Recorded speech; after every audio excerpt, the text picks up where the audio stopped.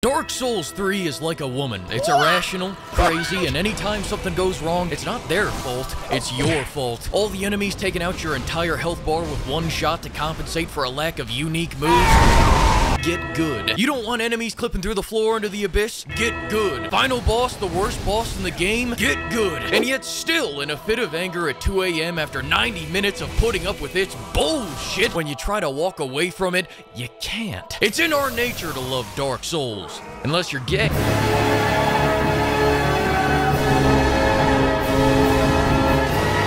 Dark Souls is a special type of voluntary torture only matched by people who watch golf. Unironically, it's a lethal injection of something the human mind wasn't built to understand. I'm supposed to be serving in the Great Dirt Mound Turf War of 3000 BC, throwing swings with clubs and dying at 16, and instead I'm here trying to fight two massive fucking demons that can attack through each other for 2 goddamn hours. Oh, and look, this one can fly above the fucking camera. This game is pure distilled cortisol, and in many ways, it's what I consider the Antichrist to my dearly betrothed Prototype. Despite both being 9 parts gameplay and a dash of story, Prototype had a relieving, soothing, and comforting gameplay loop that was better than charging the Super Soaker. Dark Souls feels like charging into a fiery building for $60 and then revisiting it every once in a while when you need to remember what it's like to feel that. This game will drive you to drink because of its non-stop, relentless nagging. Ooh, you were auto-locked to the next target. We made you dodge off the fucking cliff. Ooh, we should go meet with my friends on Friday. You never do anything for me. Ooh, you got one shot. And one shot. And one shot. This game will get you so twisted up that you'll,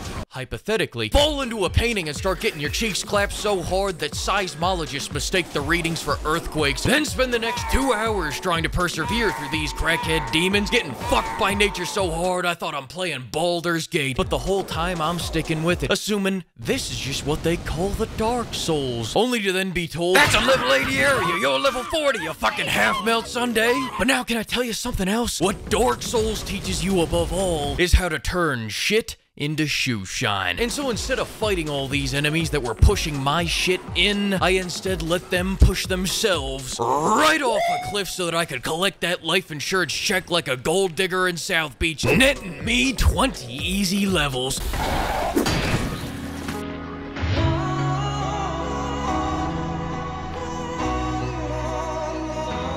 Now let's get balls deep into making you Dark Souls dick riders angry. This is gonna be the weirdest recommendation you've ever heard. Dark Souls is not a fun game. It's a rewarding game. It's the difference between surviving a water park and surviving the set of Saw. You're a moron if you didn't survive one. You're a statistic if you don't survive the other. You're also a little bitch. You move slow, you hit slow, and you die quick. Dodging is king, blocking is queen, and parrying is the side piece on the other side of town. And of course, backstabbing is the god that rules above all else. The hitboxes are tighter than my bustin' nuns, and with only a few moves, you're constantly placed at the feet of Goliath as you hear a distant, good luck! So the first thing you do is die repeatedly and watch as the game gives you the cold shoulder, really letting you simmer in your own confusion. You know something's wrong, but anytime you ask it, you don't get a real response. And then you think you got it, but you don't. The best you can get is floor markers, but this is the advice of broken men. No, what you have to do is study the game and read its fucking mind so that you can calculate exactly what the problem is, then overcome it. Now do that 5 more times for every other move in the moveset, and it never ends until the game ends. Try going online and asking for help, and you'll be met with a collective get good. And now what they mean by this is that you should go find the 20 wiki windows, 10 videos, and 2 spreadsheets that they have papered across their walls and maps out the perfect strategy to maximize DPS, HP, UPS, FedEx, and fucking Digimon so that they can one-shot every boss. And listen, I'm all for it. I'll get good with the single most brain-rotted build you've ever seen. Bitch, did I just catch you trying to use magic? Are you trying to read the wiki for meta build? Motherfucker, you know how to use the LT attack?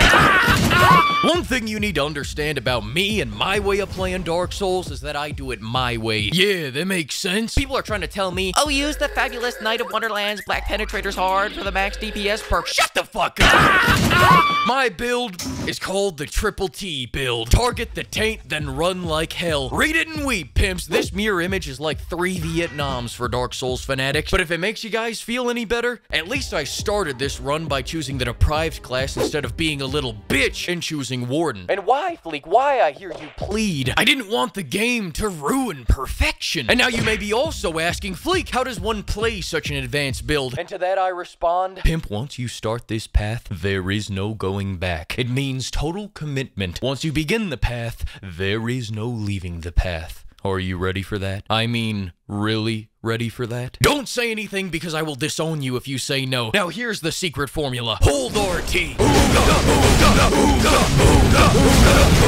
This is not a build, it's a way of living. See a boss that you could one-shot if you ran around him? Take him head on, and if your sword isn't reaching the enemy because the game doesn't want you to be fighting him this way, get out a bigger sword that can. See a horde of enemies?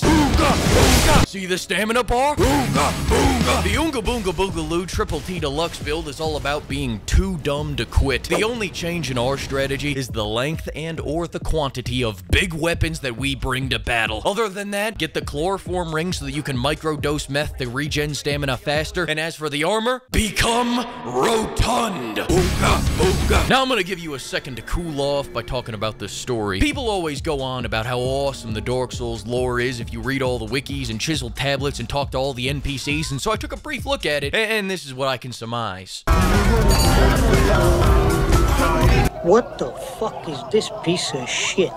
Did you really think I can read? Now getting back to making the Dark Souls fans angry, most of these bosses ain't shit. The enemies with branding irons that shrink your health bar if you violate the restraining order are more challenging to fight than most of these bosses. Once you learn the whack-ass timing of their swings where they go all like, you see that most of them have pretty simple movesets that largely rely on doing high damage rather than being highly aggressive or highly extravagant, including the final boss. I was expecting some grand spectacle. You know, some big old demon monster with some crazy drop the sun on you twice, 3 AKs, and an ice katana 6 arms looking goofy goober.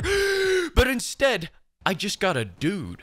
Okay. Now, with all that being said, my hairline receded 12 inches because of these two bosses alone, and both of them were completely optional. It's like all the pain that was left off the table in the basic bitch base game bosses was all reallocated into making these two a living hell. And no, it's not a coincidence that both of them can fucking fly above your camera. But I'm getting ahead of myself. The Nameless King has 2 phases, the dragon phase and the no dragon phase, but both phases features him dragging his nuts across your face. Fighting this man for 2 hours is like 2 hours of edging testicle torsion. I thought it would get better once I killed the dragon that can drop the sun on you, but then the second phase is just, what is he doing over there polishing his blade? Yeah! Then the other boss is a separate case of 2-hour torsion, except this time the first phase is, I mean, it ain't shit. But then the second phase is all great. Oh, okay, I see the problem. The longer I go without playing Dark Souls, the more I want to play the first 2 games in search of that feeling that we once shared. Also, I hear they have incredible, massive, absolutely beautiful chests in Dark Souls 1. You know what? I'm buying it. I'm doing it. Anyways, I would say that you should play Dark Souls 3, but I'm pretty sure it's against YouTube toss to threaten someone like that. Besides, I want you to preserve that beautiful, pure mind of yours, because after playing this, I'm not sure I have much sanity left. Let's go on to the pizza joint. We're going down to the pizza party. Let's go on to the pizza joint. Let's go on to the fucking pizza joint. Let's go on to the fucking pizza joint. Look at the game. Let's go on to the fucking pizza joint. Do you see? Yes, yeah! That's right. Huge thanks to the flock of pimps for funding this pain, and all the pimperers for keeping this clown car packed with nitro. And welcome to the new pimperers: Pimperer the Pimperer of Mankind, Pimperer Ben Carmine, Pimperer 12-piece Spicy, Pimperer Captain Titus, Pimperer Tyrion Dracone, Pimperer Herschel, and Pimperer Smokey Ryder. Thank you, pimperers. This shit is crazy. I love you, pimps.